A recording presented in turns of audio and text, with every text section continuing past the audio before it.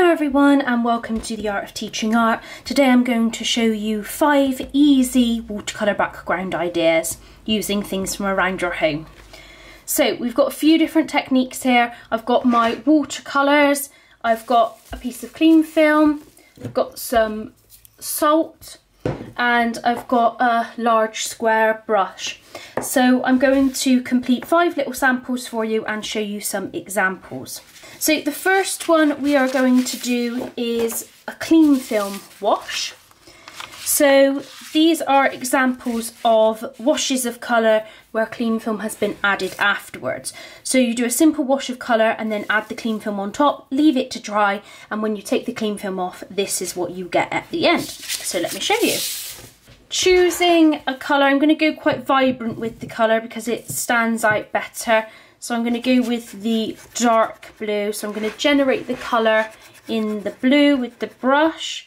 So quite a bit of water so I can cover my whole piece. And then you just sweep the colour across your piece of paper. You could add layers of other colours and things if you wanted to. I'm trying to make it so it's quite vibrant. That gives more for the cling film to kind of mix with. Now you need to do this fairly quickly, and then you can scrumple up your cling film and just press it down onto the top there. I'm just going to move that to the side and let it dry. So the next one is using watercolour with salt. Now if I just zoom in, you will be able to see some of the texture created. Now this can be a more subtle technique depending on what salt you use with it. Now this, again, a wash of colour, you sprinkle salt on top and you leave it to dry, and then the salt sucks up the colour from around it and you brush it off afterwards. So let me show you how to do it. Now use a different colour this time. Let's go for a pink or a purple probably because there's still blue on the brush, so that's fine, we'll go with that. So I'm going to do just a sweep across.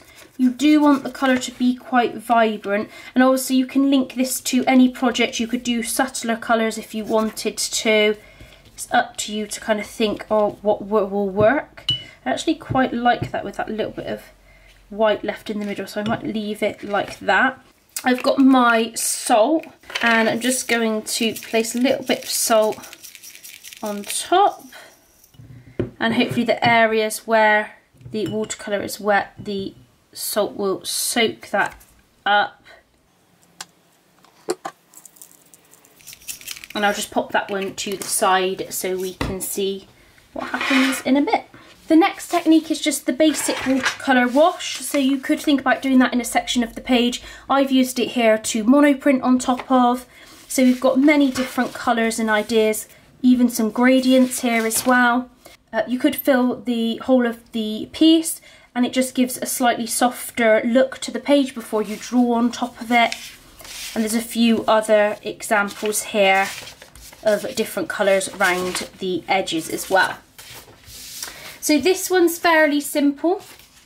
So you're just using your square edged brush is the easiest one because it doesn't leave as many brush marks. I'm just going to squeeze off the extra water, and I am going to go for a subtler colour this time with the yellow ochre. Really like this as a base for drawings. And then with the yellow ochre you just sweep it across first of all softly with the brush, so you're not looking to press too hard. And then if you want to just dull it down a little bit, add a little bit more water. So that's your basic wash across the page. If you want to add a little bit more texture, you can add some layers. So I would suggest, if you're going for a kind of natural look, to add a little bit of brown.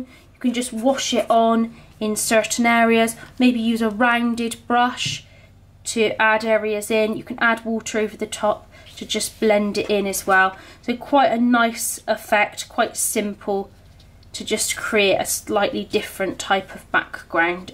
And you could even look at an image and get some actual features in and then work on top of that with your drawing as well. The next one we've got is just creating kind of a monoprint type thing.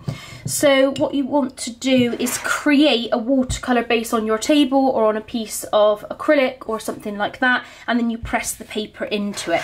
So I'm just going to create a piece. I'll use what I've got here with the watercolour on the table. So you're going to get these really lovely marks in it as well, which I think work really well, and they kind of spread out across the paper. So it's a really nice kind of free way of kind of doing things. So I think that that's going to work. You can get your piece of paper and just pop it down, just rub your hand over it to just make sure it's flattened across the whole of the piece, and you get this really lovely textural marks like this. I think that's just a really lovely piece to work over. You could use that for collage. You could paint over it using some of the marks to create your lines as well. So really lovely technique. For this last technique, I'm going to be using wax resist. So I've got a white Crayola wax crayon here. You can do this with oil pastel as well. And you might want to think about what kind of drawing you're putting on the piece here. I'm going to go with just some pattern lines, but I am only going to press lightly with this. If the harder you press, the more wax obviously goes onto the page, the more obvious it's going to be. If you are using this technique, you're going to have to think carefully about what you're drawing over it. So you could use oil pastels over it, you could use pencil over it, but if you're going to use like fine line or a pen, it's going to be a little trickier because the fine liner just won't interact with the wax. So I'm just going to go with some just soft overlapping lines, I think, to create a texture. Just pressing quite softly. I know you probably can't see.